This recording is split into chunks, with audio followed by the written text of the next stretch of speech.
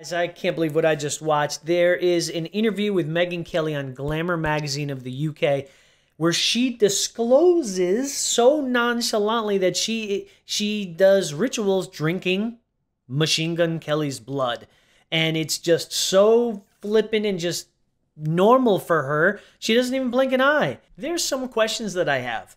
Number one, why is this okay to talk about in the public, let alone private? Number two, why is she so calm, cool, and collected talking about this? She must be very used to drinking blood for a very, very long time to be so like, yeah, we do it occasionally and it's not a big deal. And it's just a few drops and we do it for ritual purposes. Come on, guys. Now we're talking straight up satanic occult practices, guys. Satanic occult practices. What in the actual? And it just shows you this is the condition of our culture, ladies and gentlemen. So let's go ahead and give it a little listen. You let me know in the comments what you think about this. I guess drink each other's blood might mislead people, or like people are imagining us with like goblets and we're like Game of Thrones drinking each other's blood.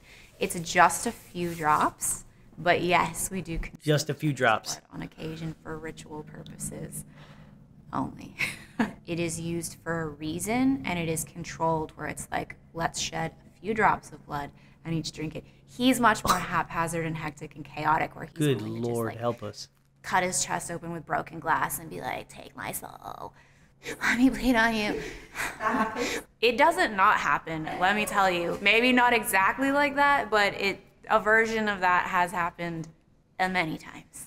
I don't know what to say. This is Hollywood. This happens. Let me know what you think in the comments. And without a doubt, guys, until the next video, make sure you live well, laugh loud, and please, dear God, don't drink any blood.